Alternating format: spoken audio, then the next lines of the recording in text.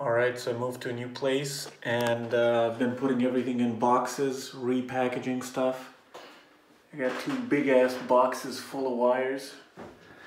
And what I also need to process are some chargers I got a while ago. So I bought these 4 Apple chargers at the flea market. 2 of them are FireWire and 2 of them are USB. Right, and what's interesting is there are 2 generations here. The yellower ones are the older ones and have uneven numbers, unrounded numbers. So let's see, 12 volts, 1.0 amps. And then there's an older one, I think, which is 0.64. Let me actually zoom in a bit. Which is way more faded, and that's 12.5 actually. So the FireWire standard had a very wide input range. I think it was up to 15 or some stuff. Anyway. And so yeah, these unfortunately will be the topic of perhaps even no video or a future video because I don't have any FireWire wires.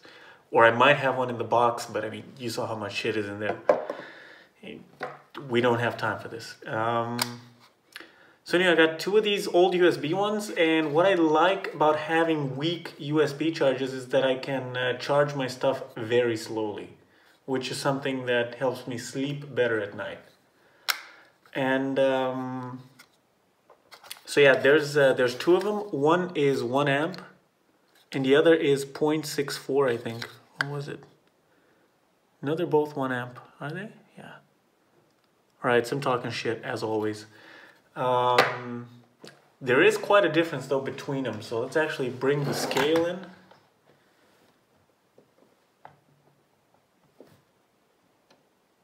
Alright, so this one is 71 and this one is 63 actually. Well, I mean, it has to be 63.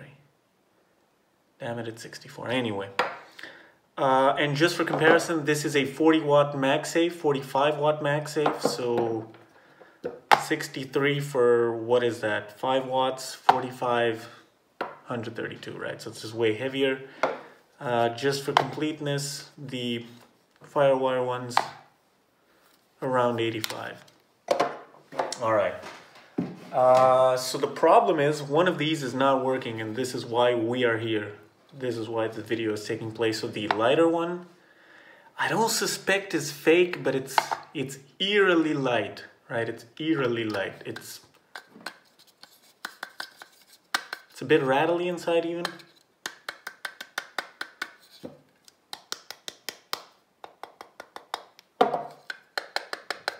Right, so it's a bit suspicious. Right, let's just call it that. So just for completeness sake, let's actually have a look at make this tiny tester so we can angle these a lot better. So let's try the working one.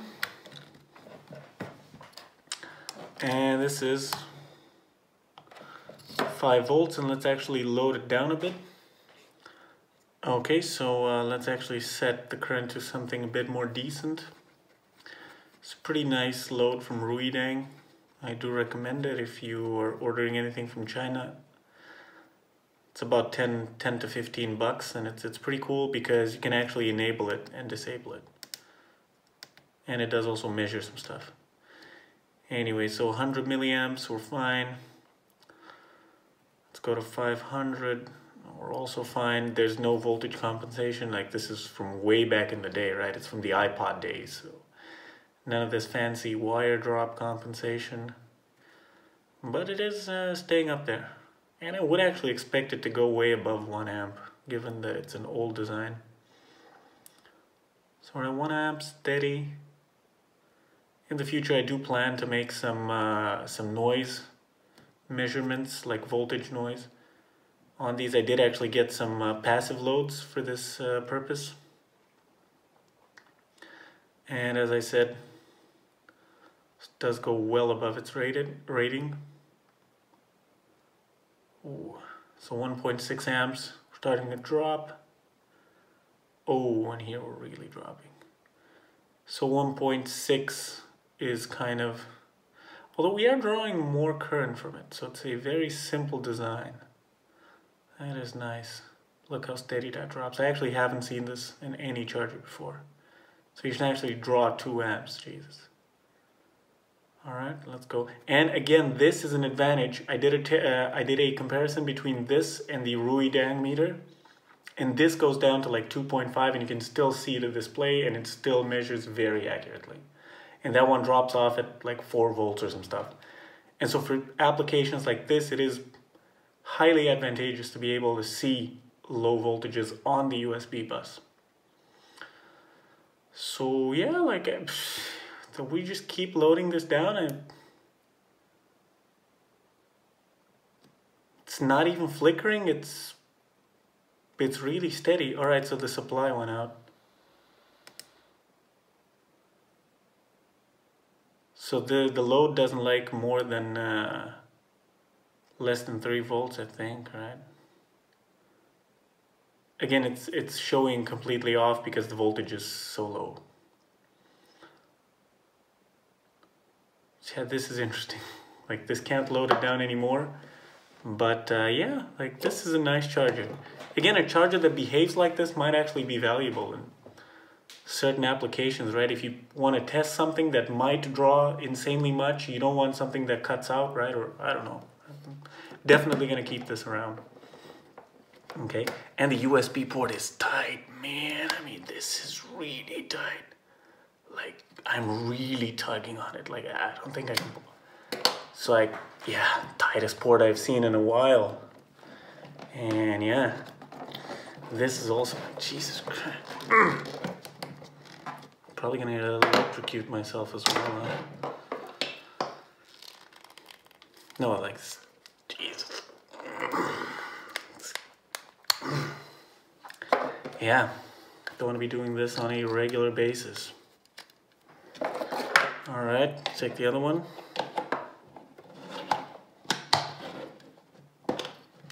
And the other one, yeah, I'm expecting it to be dead because it was dead, so.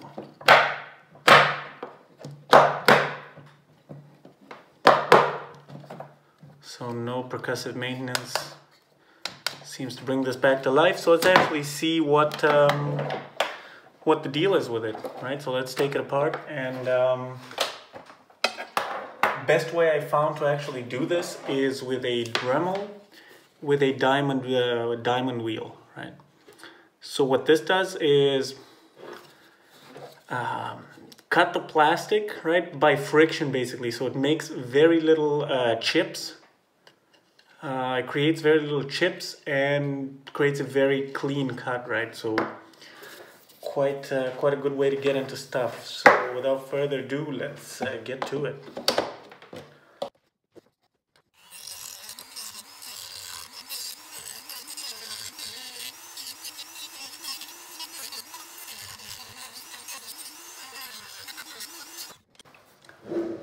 Alright, so although there is some amount of shrapnel, it has been kept to a minimum, I would say. I would postulate. And so give me a sec while I clean this. What I think is polycarbonate dust off. Although, no, it's not PC. I don't know what it is. I need to watch more Ave. I wonder what happens if you snort this stuff.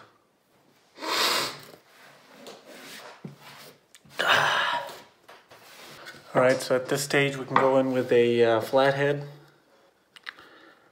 And the focus is dead. Oh, that's great. Right, so I did cut mostly all the way through. Is the focus still working though? I mean, that is so annoying, it's not, like... Why, that is stupid. Apple really fucked up the firmware for the iPhone 8. Anyway. Okay, so we have focus back. Autofocus, actually. And so yeah, let's actually go in with the flathead and liberate the rest of this. Okay, so this is coming along nicely. Okay.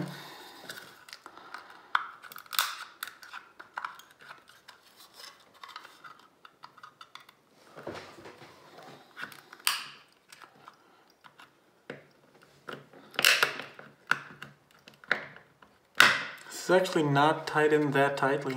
By the way, when opening this kind of shit, do be careful because the main bulk capacitor in these will still be charged if you've recently played with it, like I have. So let's see. I would actually like everything to go off in one piece, so let me...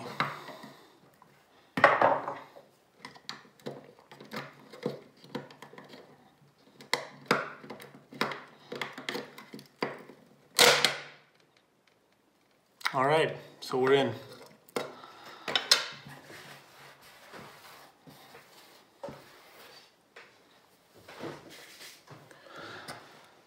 Okay, so check out the strain relief on the USB port. Man, that is beautiful.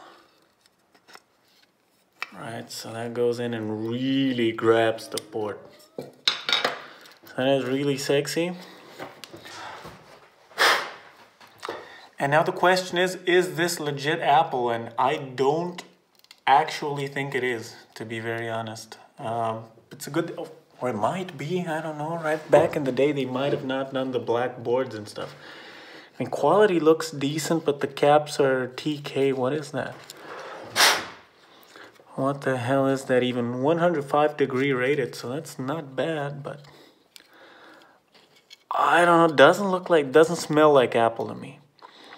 Although it is very nicely done, right? They have two fucking optocouplers. Why would you need two of them? Insanely nice blast barrier, basically.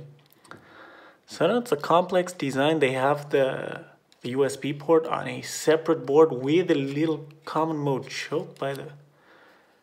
Is that, or is that a regular choke? I think it's a regular choke. I don't know. Anyway. So I want to check the fuse because I suspect that's dead. So we'll lift up the board and check the capacitors as a first step. And yeah, so you can see that this is an old design. You have screws inside a charger. So like, yeah, this clearly sets this back to 2005 or earlier. I mean, I would imagine like insanely nice pieces of kit would still have such intricacies in chargers, but I don't know, nowadays you just plastic rivet that in place and be done with it. I don't know. Is the board held in any other way? No. Okay, so I actually don't know how to get this out.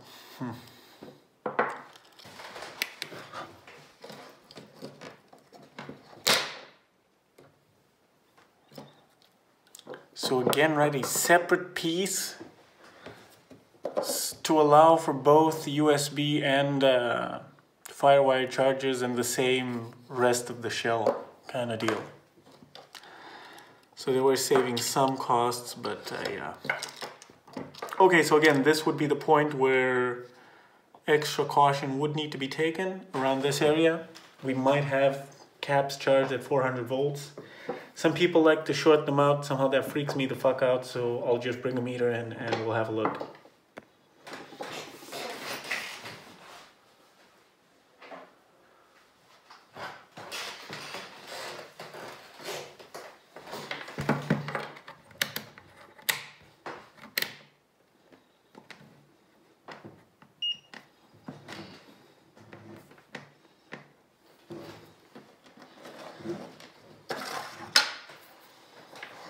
Okay, so where is the main cap? So, okay.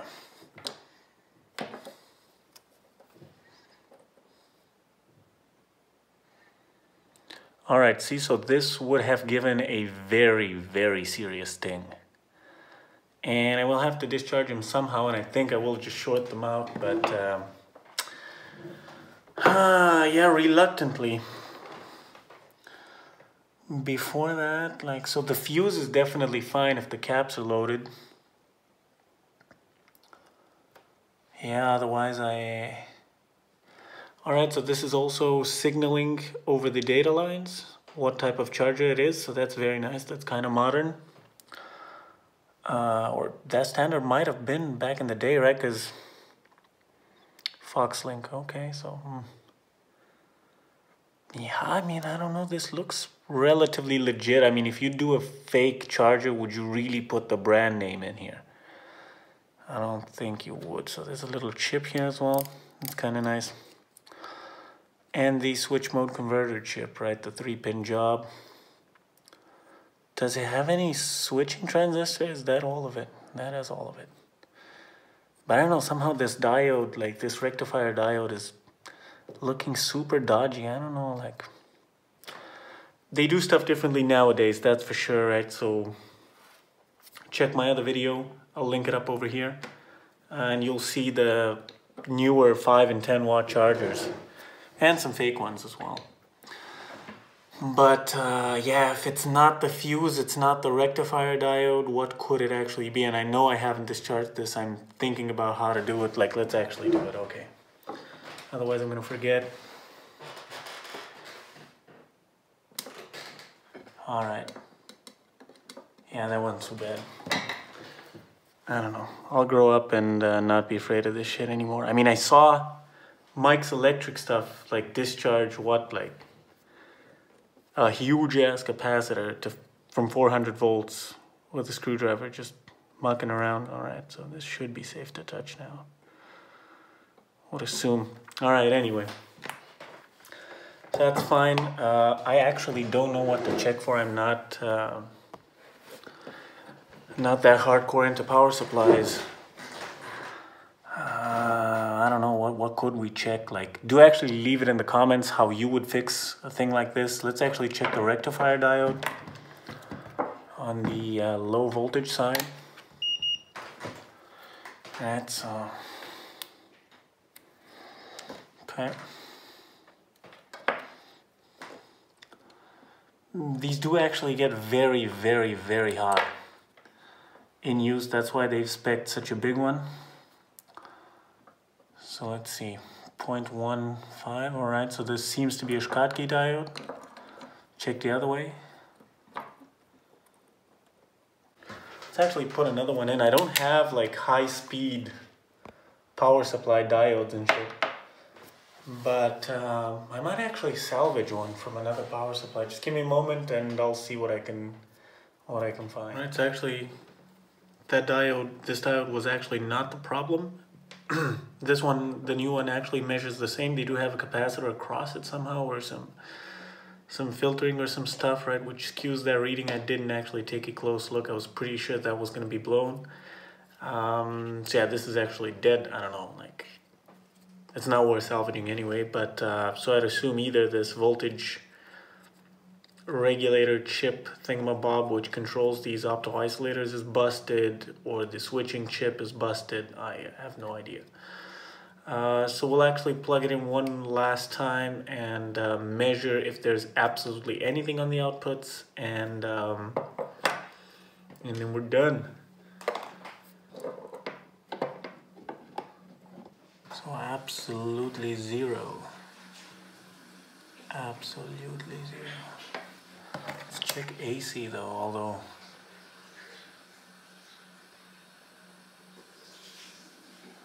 it is panicking though. So let's see, why is it doing that?